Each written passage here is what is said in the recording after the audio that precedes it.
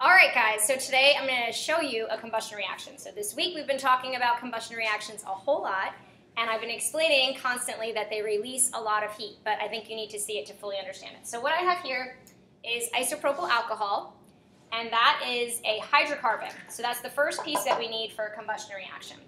So I'm just going to cap it, and I'm going to vaporize it. So I'm going to get all of the liquid to turn into a gas as much as possible.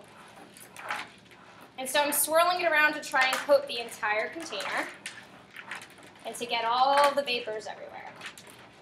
All right, so once I do that, I uncap, and I'm going to pour the excess out so that I just have the isopropyl alcohol vapors. Okay, and then I'm going to recap. I'm going to close the fume hood. All right, and then I'm going to place my safety glasses on, and you're going to see all the energy produced by a combustion reaction. So it's going to react with the oxygen in the air, it's going to produce carbon dioxide and water, and lots of fire.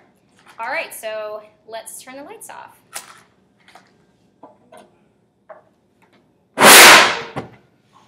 Wasn't that awesome? Yeah! Woo!